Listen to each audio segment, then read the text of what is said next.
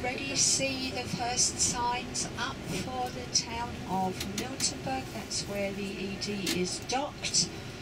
We'll go on the roundabout now and then drive in the direction of Miltenberg, 27 kilometres, that's about 18 miles. Is that correct? Around about 18 miles somewhere.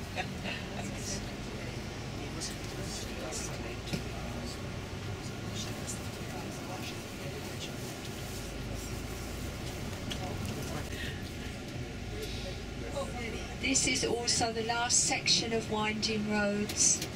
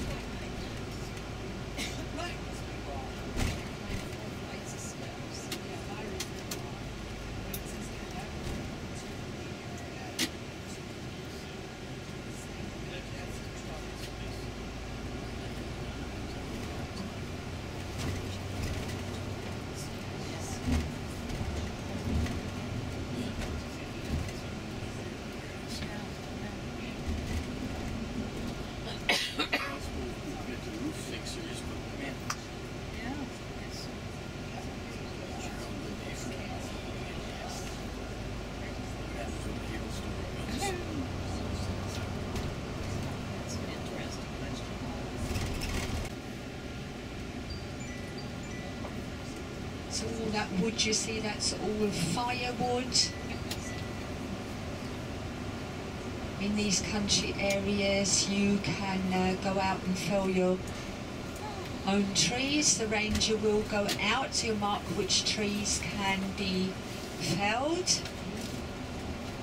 And if you haven't got enough room in your back garden for a woodshed, or if you have a lot of firewood, you can keep it on the outskirts of where you live or on the outskirts of the next forest. Everyone has a special marking, and that's dried out after 2 or 3 years. You can use it in the wood stove. So most houses as well have a wood stove or tiled stove. That's additional heating. In the country areas here it's all oil central heating, and that's very expensive, so most people have a wood stove, state-of-the-art wood stove with special filters in it so that the emissions are as environmentally friendly as possible.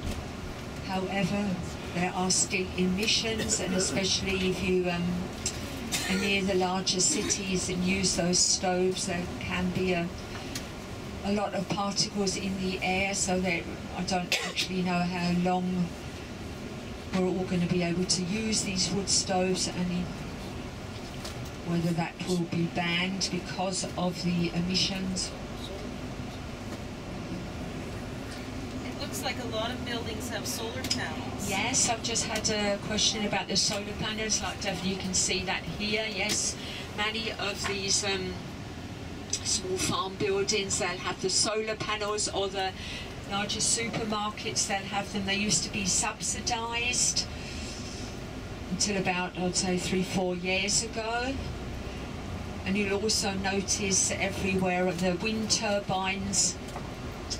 Notice a lot of them coming up, especially in this area here.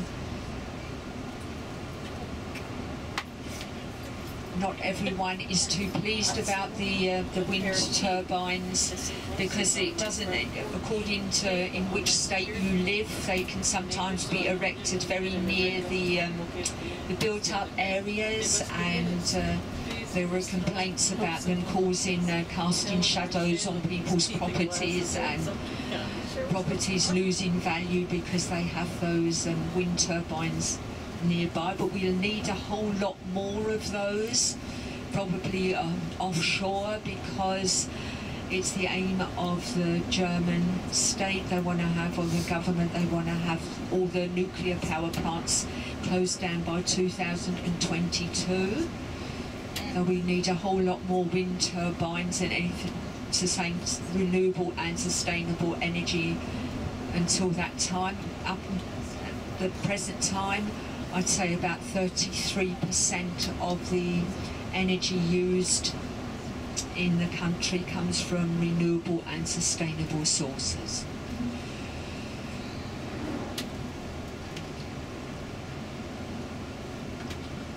Often get asked as well about the snow. Do we get lots of snow here? Well, we used to get an awful lot of snow. I remember the shock I had when I first moved over in January of 1980. I had such a shock. I arrived on the evening of the 1st of January 1980 to start work on the 2nd, and the snow was knee-deep at Frankfurt. Black ice everywhere. It was horrendous. My mum had warned me. She came from also an area where there's a lot of snow. She was used to the cold winters, and that snow didn't leave until April, and then come November started snowing again, and you didn't see the last of it until April of the following year. So lots of snow, very, very cold. But I'd say now, the last 15 years at least, the winters have become much milder. I mean, we do have a very cold winter in between, but most of the winters now in the past 15 years are much milder, and in fact we've had years where there's practically been no snow at all. So I have personally really noticed the change since in the 40 years that I've lived here.